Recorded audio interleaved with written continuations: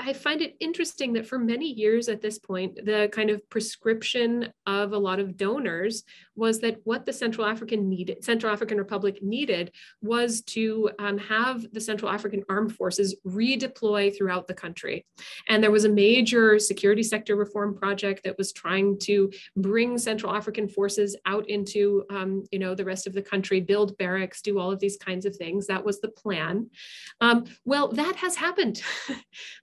It happened faster than expected, and it happened not because of the traditional international partners like the European Union and others. I mean, they played their part in this, but it happened in the way that it happened because of the bilateral support, and particularly the involvement of Russia in the country.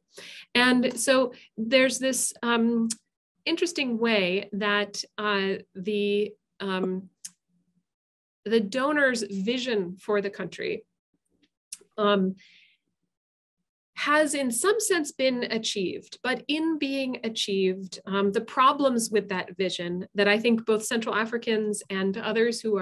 care about the country and who are concerned by the country had been pointing out for a long time are becoming all the more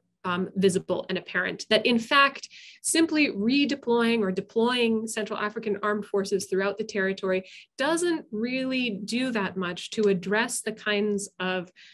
grievances and also authority structures, and sometimes predatory authority structures, that are operating throughout the country's territory. And so that suggests that we should be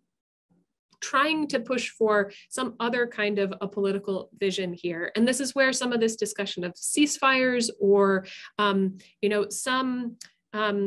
other way to try to build state capacity in a more localized way might potentially be a more fruitful way to move forward, particularly given that the retaking of some of these towns by Central African armed forces and their bilateral,